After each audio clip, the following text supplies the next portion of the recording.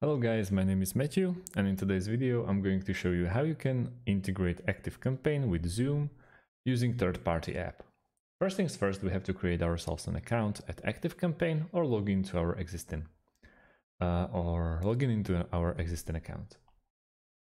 As I said, I want to really show you how it's done by using third-party app. In this case, I've chose Automate.io. I will leave the link in the description underneath this video. So Automate.io is very easy to use application for integrations, and let's see how we can make it work. Let's go to integrations on top of our screen and then slightly move to the bottom left part of this pop-up window and click on See All Categories. Straight away we can search for the first app that we want to integrate, and it's ActiveCampaign. Now we should pick our counterpart, which will be Zoom. We are greeted with some popular integrations that we can choose from.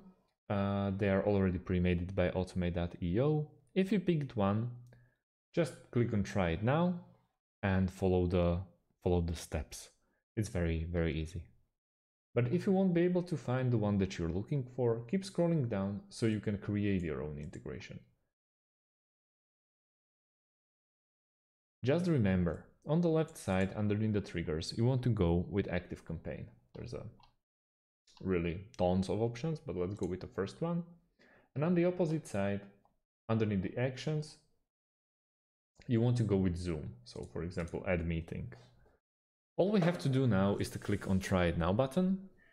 We get redirected to our sign up page where we can register or log into our existing account. And that's about it. We can also use Zapier.com, which is a very similar app to Automate.io, but it works slightly different. Let's see how it's done.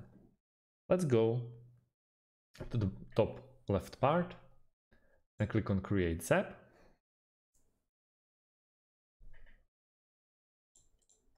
And straight away, we should start with our trigger app. Yet again, it will be ActiveCampaign.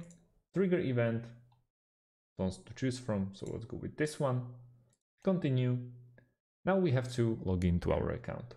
So like this, to our ActiveCampaign account. Continue, continue, and now we should just test the trigger. On the second action, as you probably thought, we are going with Zoom. We can pick from 3 events. Let's go.